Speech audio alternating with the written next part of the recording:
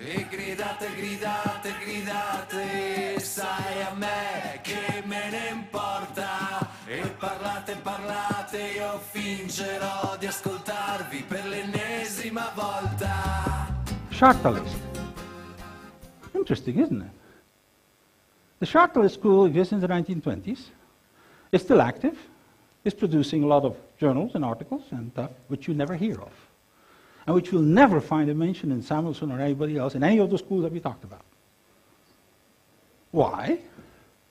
They actually show that it is possible to have a monetary system that produces full employment and price stability, but at the condition you cross the wire, that the government issues the money.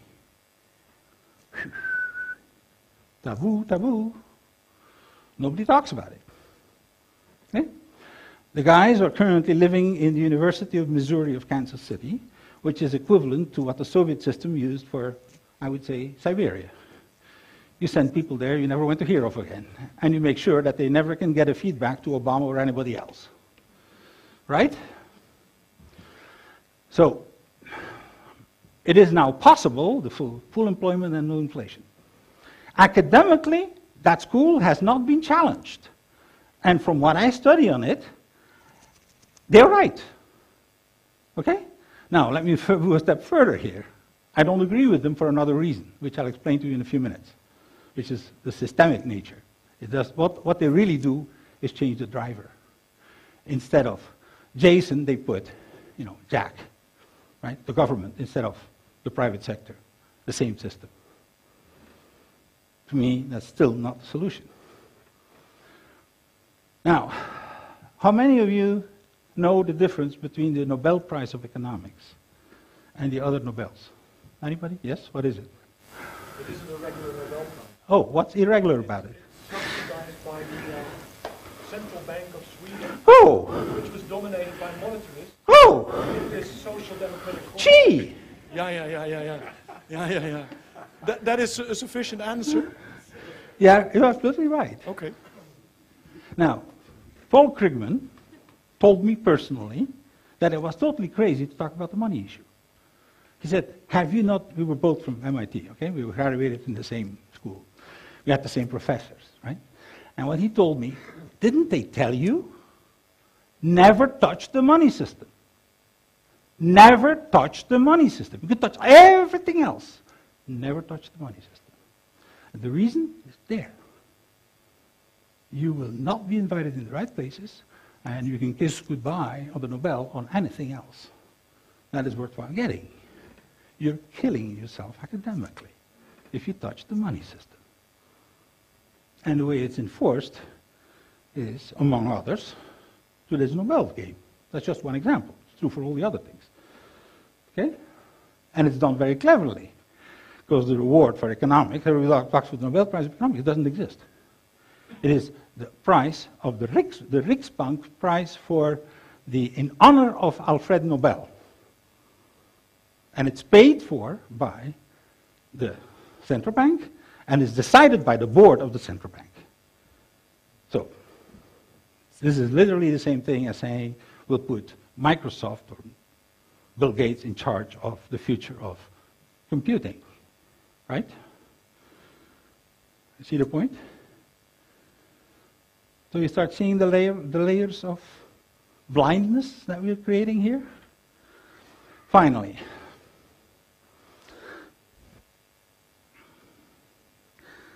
the best lobbies are those that don't know whether they're lobbies.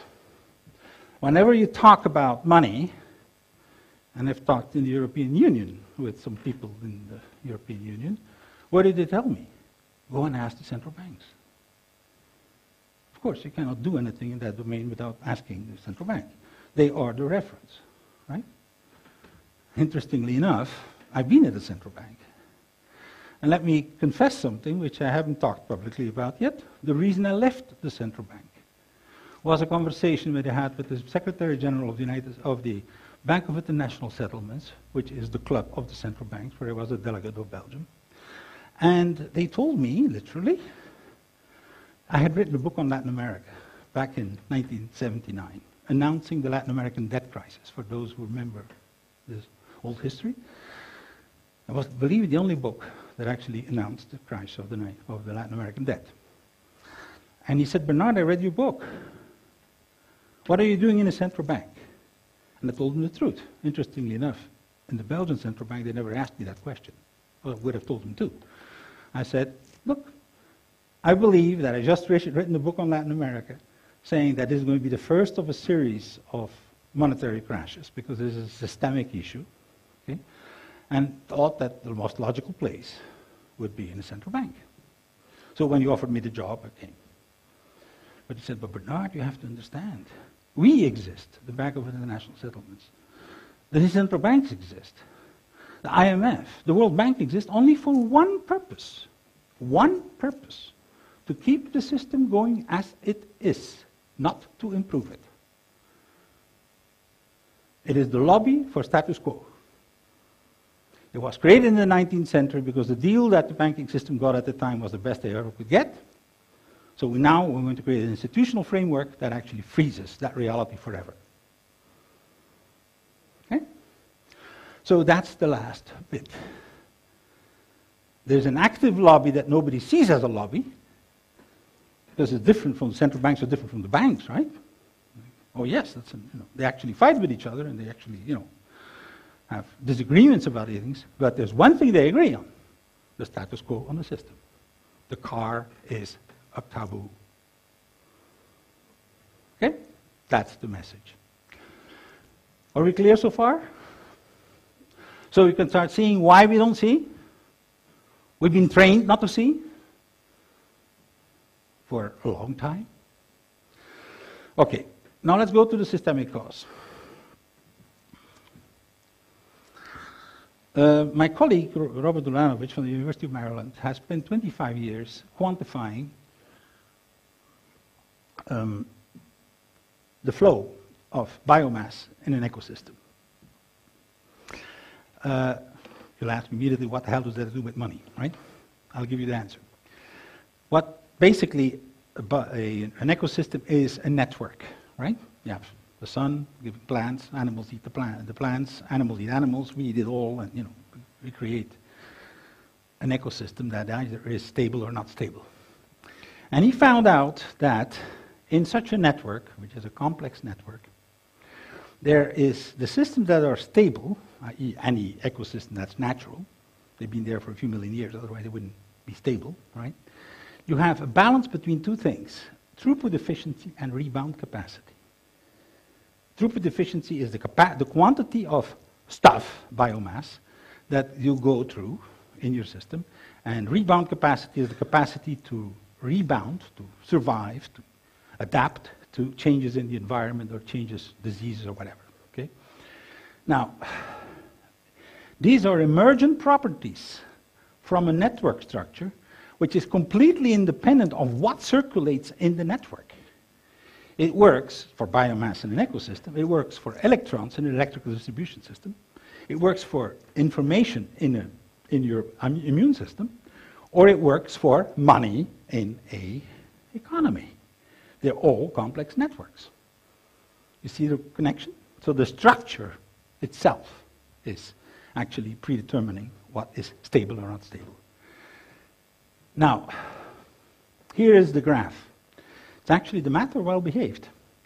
Here is you have diversity and interconnectivity, and there you have sustainability. We can now quantify for the first time with a unique metric, a single number, whether a complex system is sustainable or not. Okay?